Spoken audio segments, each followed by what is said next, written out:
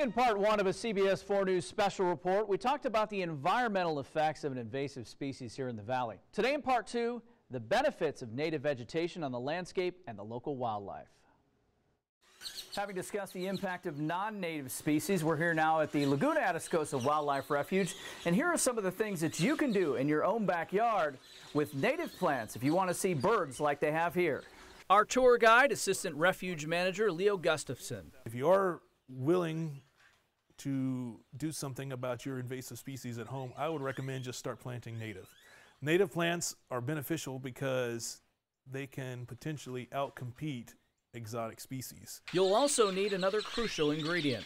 Laguna Atascosa Refuge and refuges in general are all about wildlife, but you can't have wildlife without first having plants or water.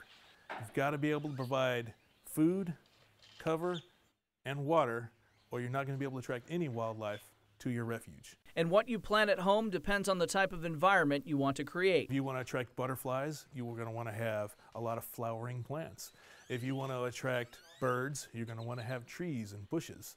If you want to have hummingbirds specifically, there's plants that can draw in hummingbirds into your backyard. This aniquita is pretty cool because it produces a little plum-looking fruit. It's kind of yellowish green, and there's several different species of wildlife that like to eat it. Deer like to eat it, javelina like to eat it. This is a medium to a large growing tree, so it provides lots of shade and lots of foraging for wildlife. From green jays to grackles and chachalacas to hummingbirds. Excellent shot. Another advantage of native plants is they're adapted to the climate. They're used to the drought that we have down here in South Texas. They're used to the hot sun in the summertime, and they're more capable of surviving than, say, exotic species that are brought in. Surviving, thriving, and economical. The great thing about having native plants in your yard is it's much easier on your pocketbook.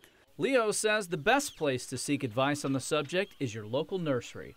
Look what kind of options are available to you, what kind of plants are available, what kind of shrubs are available, what kind of trees are available, and then match that with how much you're willing to spend on it.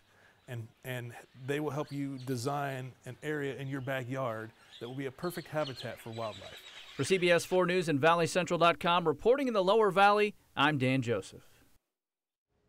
People at the refuge say if you want to see what kind of plants attract certain animals, just stop by for a visit.